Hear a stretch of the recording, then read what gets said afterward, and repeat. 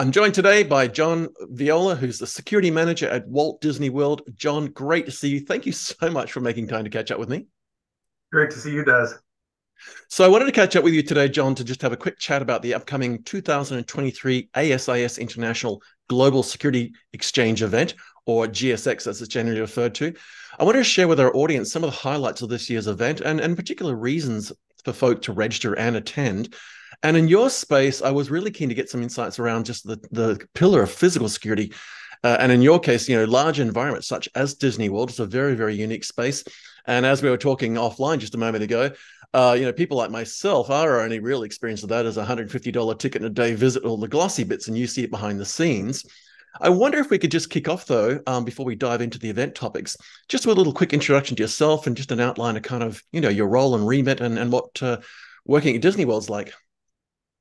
Absolutely, absolutely. Thanks, Des. So I, as you mentioned, I work at Walt Disney World. I've been here for almost 5 years now. Prior to that, and I was in the amusement park and hospitality industry at Universal prior to that, Six Flags. So I've spent my entire just over 30-year career in the hospitality industry, and I will tell you, what an amazing industry it is. I mean, it's super exciting. Every day is different.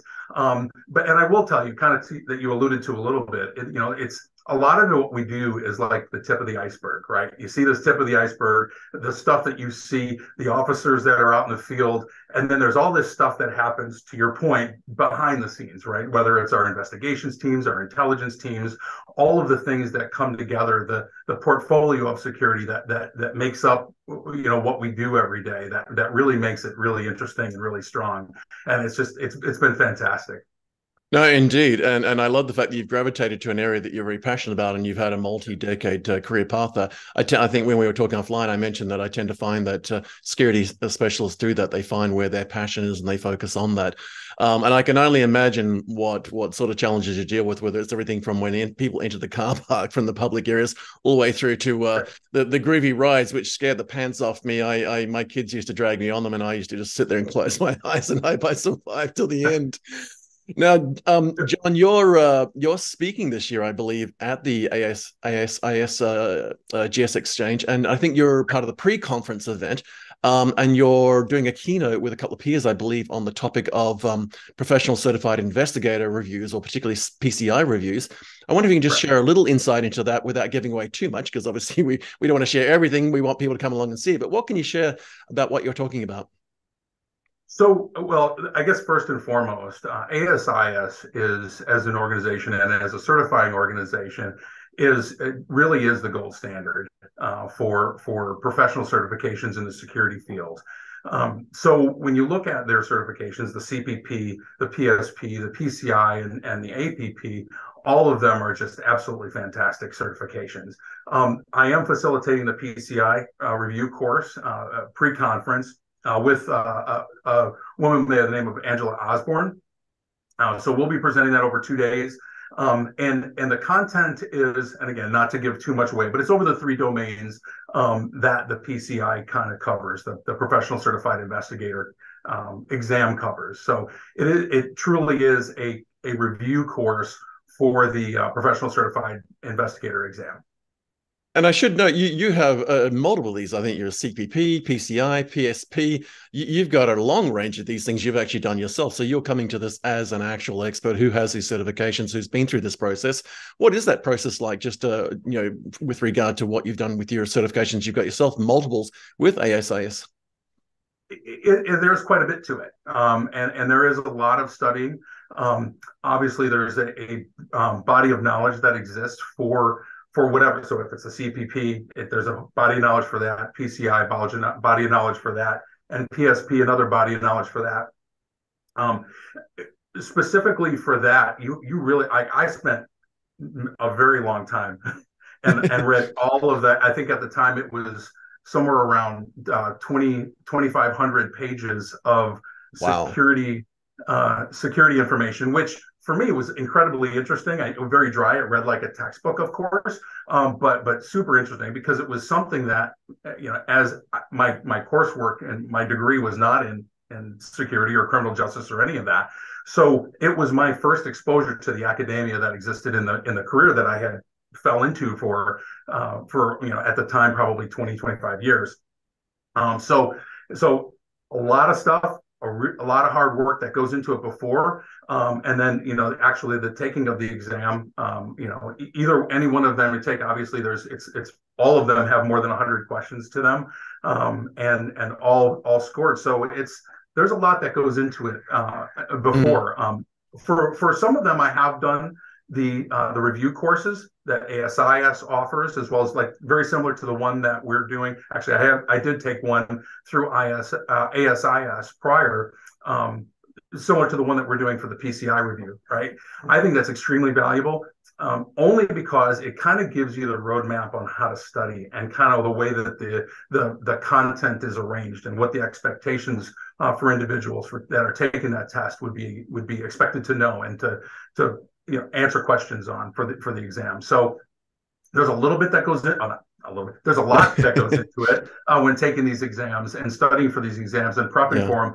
But I will tell you that it is absolutely 100% worth it. Obviously, the exposure that I've had to the content, to the material, I've gone back and used all of it at one point or different points in my career.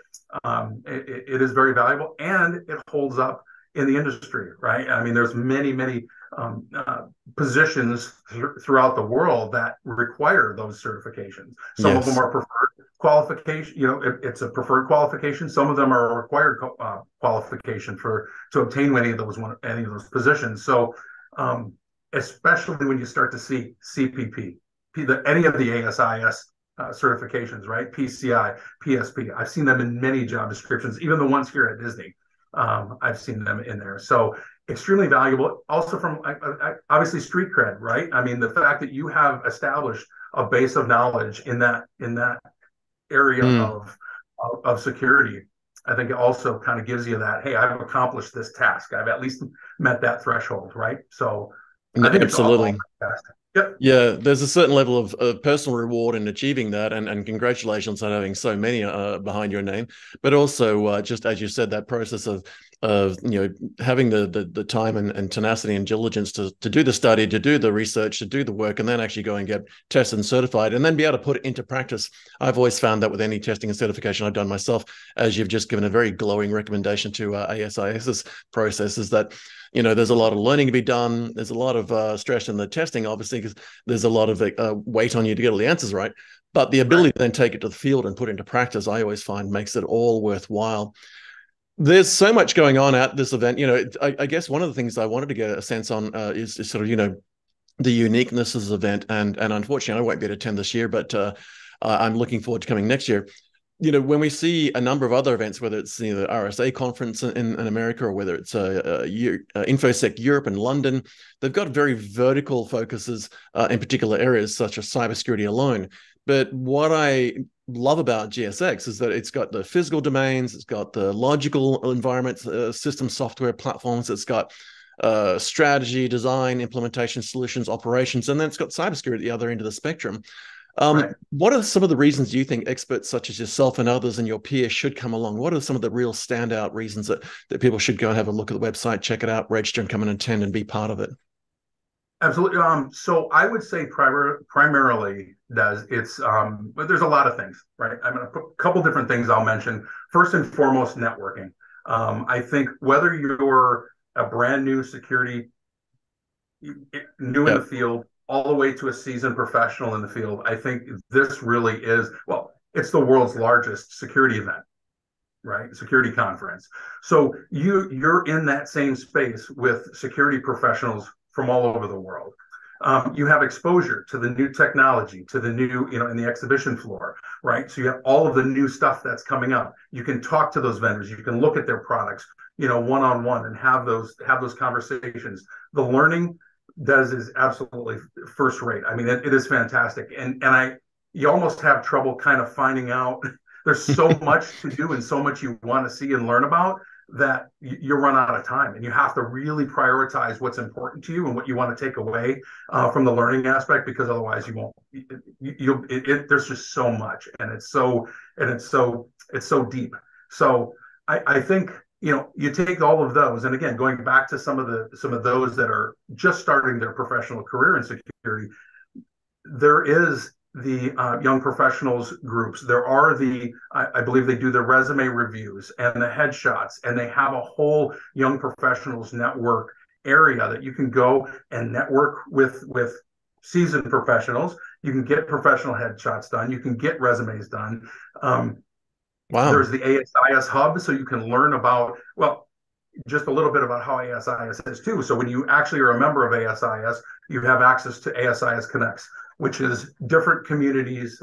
I don't even know how many there are right offhand, but there are so say you're in the hospitality, entertainment, and tourism arena of security, right? There is a hospitality, entertainment, and tourism community. If you're in the gambling and wagering area, there's that. There's the law enforcement liaisons. There's young professionals. There's women in security. There's all different. I think there's even a school security. There's a ton of different communities. Depending on what type of security you're doing, you're going to join in those communities with individuals that have like experiences and have similar interests. And so if there is a problem, somebody out there probably has at least a recommendation for a solution from a security perspective, especially when you're looking at those specific communities.